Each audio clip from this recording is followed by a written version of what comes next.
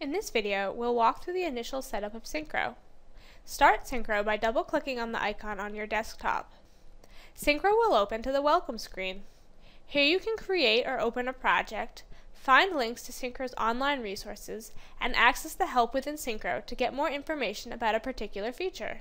The Equipment Library link takes you to our website where you can download the latest equipment model files. Selecting the Gantt tab at the bottom of the Welcome panel with a left mouse click displays the Gantt chart.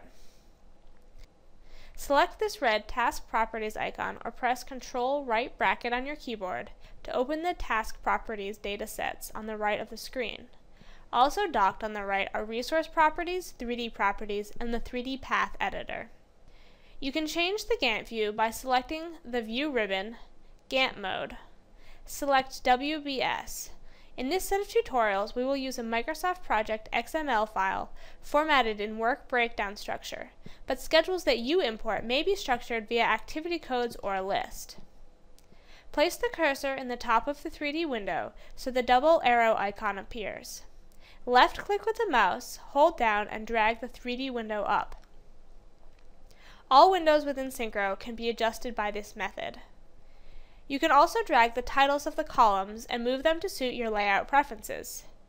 The columns here are automatically included in the task list, but you can customize the columns by right-clicking the blue heading field of the task list and selecting Customize Columns.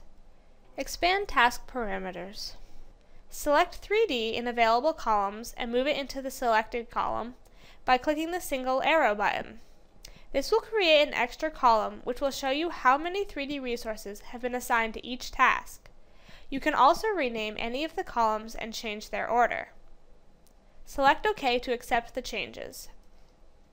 If you accidentally close any of the different windows, you can reopen them by selecting the appropriate icon from the Windows ribbon.